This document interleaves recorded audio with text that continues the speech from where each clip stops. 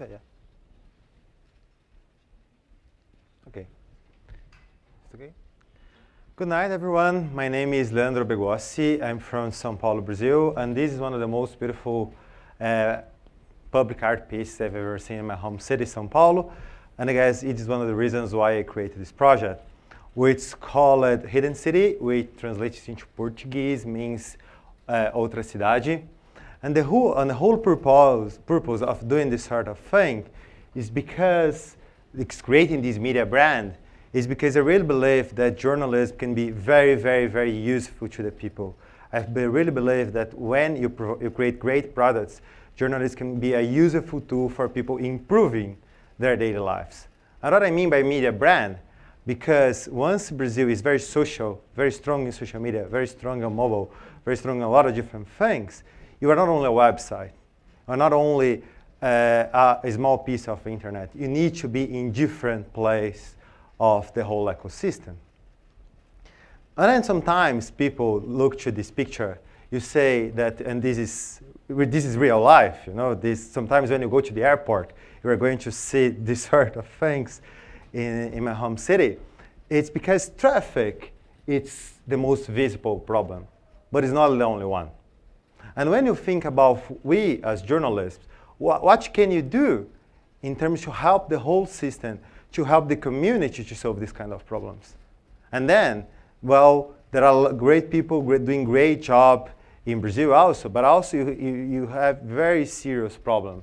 You know, the kind of coverage, the way you deal with things, most of the times you talk about problems, but just about problems, but not only how to solve these problems.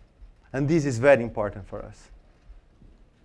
Okay, then during my term here in CUNY, I came to discover this thing called solutions journalism. And solutions journalism, okay, sometimes can look like, you know, you are just looking to the bright side of the moon.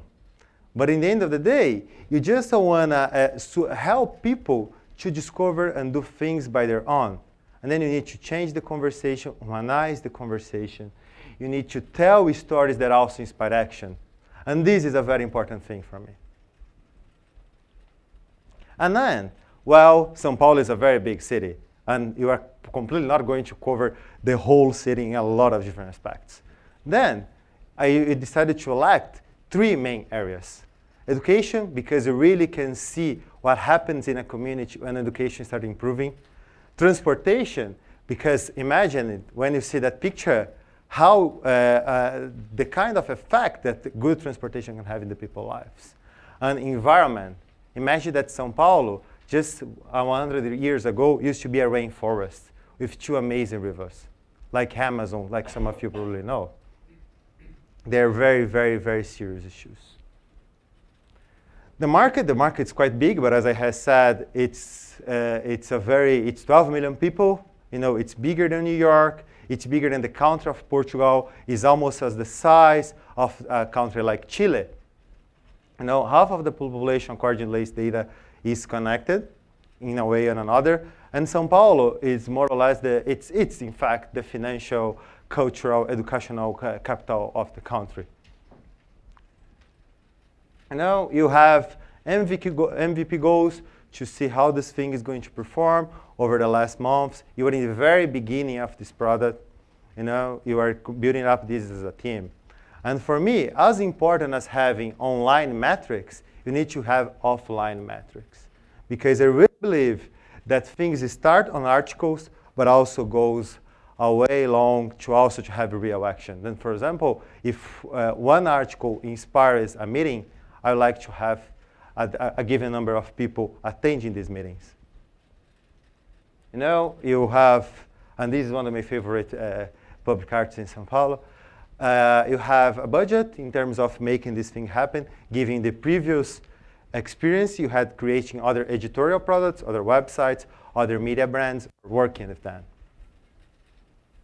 And when you think about revenue, I say that you work also with traditional revenue because you believe that you need to go where the money is, doesn't matter. You are very open to that. You know, you keep your standards very clear, but you need to have advertising, no problem. You can have sponsorship, but also you can have membership, events, and courses. And competition, well, you have local radio, you have local TV, you have one or other website trying to cover the city. But you really found a gap on the coverage of a big city like São Paulo, not a lot in São Paulo, but a lot of other cities around the world. And I'm one of the founders. You have a team working together because this is a very important thing for me. If you want to go faster, you go alone. If you want to go further, you go together. Then you really need to make this thing happen as a group of people. And during the previous years, and even recent months, you have been building audience and attracting attention to these sort of things. With a great friend of mine who is here, you created a podcast about Brazil and US relations. And suddenly it was great to realize how people like the podcast and how it was well recognized in the country. You do this thing together. And with the support of friends which read and know and have connections, you were able to write a couple of articles in recent times which attract a lot of attention, not only in terms of page views, but also in terms of action that inspired. For me, it was great when someone write to you on Facebook and say, I want to use an article to inspire action in a local school. This is the most important thing that happens for me as a journalist. Well, sometimes you say that loving a city like São Paulo is like loving someone who doesn't love you back. But in the end of the day, you just need to do that because you did a lot for the city, and the cities also do a lot for us. Thanks for your attention, and thanks for your time.